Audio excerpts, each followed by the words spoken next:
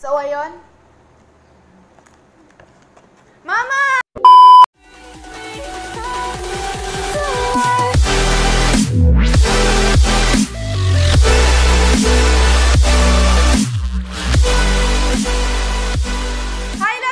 Welcome back to my channel, and for today's video is mag-unbox tayo ng Twice mystery box, unofficial and official merchandise yung nasa loob niya. Tapos, nabili ko to sa Lazada ng 60 pesos kasi naka-sale siya. 250 pesos talaga siya. And yung shipping fee niya is 65 pesos. So, mas mahal yung shipping fee kesa sa mismong nabili ko. Pero okay lang. Ito siya. So, feeling ko, ballpen lang yung laman niya. Hindi ko pa talaga ito nabuksan. Kadarating lang niya. In-order ko siya ng June 5. Tapos, kadarating lang ngayong June 13. So, kanina, nung kausap ko yung nag-deliver nito, di tumawag siya. Sabi niya, Ma'am Lazada po. Sabi niya ganon. Tapos, natatawa lang ako kasi yung sinulat kong address, nasundan nila. Sabi ko sa address, yung puro Crosas, lagpas kantong Tinang, harap ng tindahan. Tapos, nung kausap ko yung nag-deliver, sabi niya, Ma'am, nandito na po kami sa Talimundok, kaso nakalagpas na rin po kami sa kantong Tinang, harap ng tindahan. Tapos parang natatawa-tawa pa siya. Tapos, di chinek ko kung nasa harap na sila ng bahay. Tapos sabi ko sa kanya, ang galing! Nasa harap nga kayo ng bahay. Tapos, di lumabas ako. Tapos, nung binabayaran ko na, parang natatawa-tawa pa si ate. Pero okay lang. So, ito yun. Bubuksan ko na siya. Feeling ko talaga ballpen lang yung laman. So, yeah, let's start.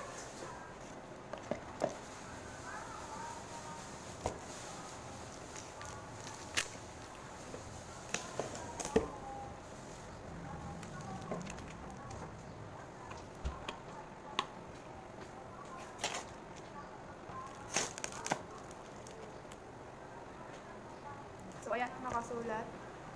Sabi niya, Twice mystery box.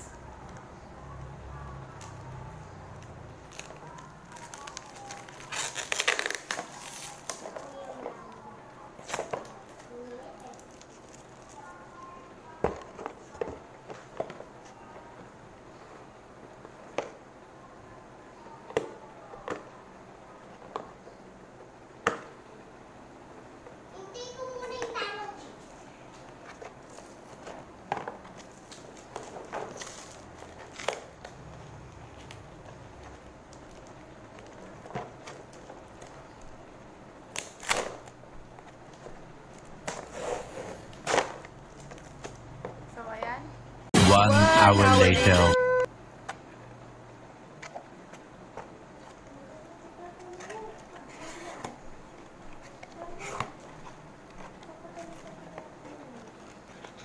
So, ayun. Ito yung una. Hindi pala siya ballpen. Photo card ng Dance the Night Away. Hindi ko sure kung official or unofficial to. Pero comment nyo. Ayan.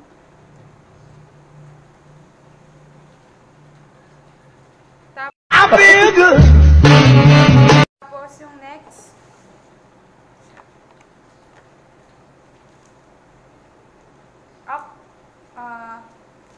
Ito. Blackpink na stickers. Weird kasi twice yung in-order ko sa mystery box, pero merong sticker ng Blackpink. What the fuck? Pero okay lang kasi fan din naman ako. Ano? Blackpink talaga. Wala kahit isang picture ng Twice. Tapos next. You're gonna say more. So, So, sana yung nakuha ko. So, bookmark ata to.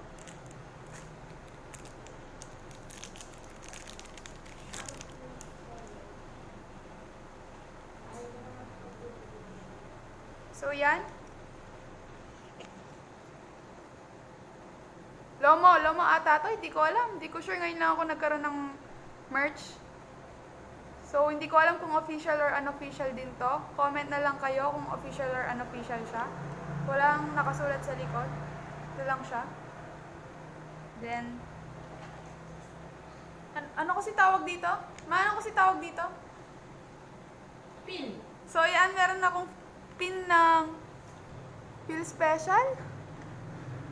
So, I guess this is unofficial kasi hindi naman ata sila naglalabas ng ganito. And last is charan!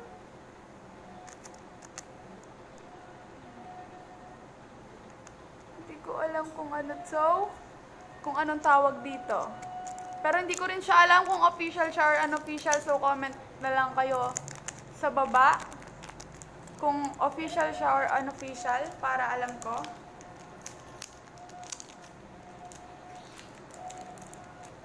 Tatlo sila.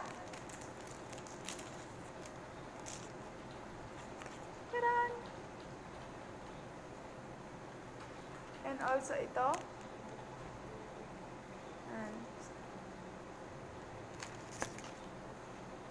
Yan, HD sila. Maayos yung pagka-print. And di ko talaga alam kung official siya or unofficial. Tapos nandito rin yung mga birthday nila sa likod. Kasama yung kung kailan nabuo yung twice. And yon. So, ito na lahat. So, bibigyan ko kayo ng konting ipa-playback natin para makita nyo yung mga merch.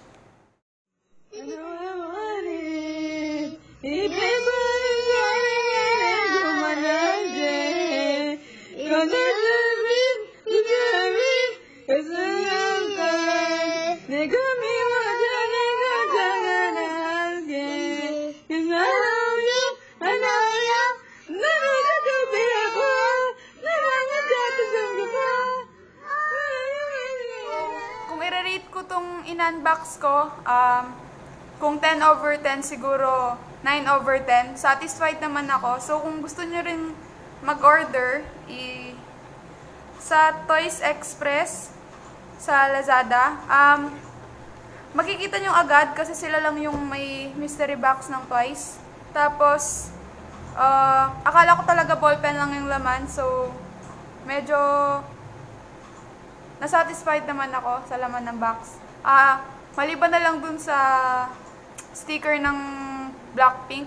Pero okay na din kasi since Blink na din naman ako, kaya okay din siya. Pero sabi nga dito, diba, Twice mystery box pero may merch siya ng BP.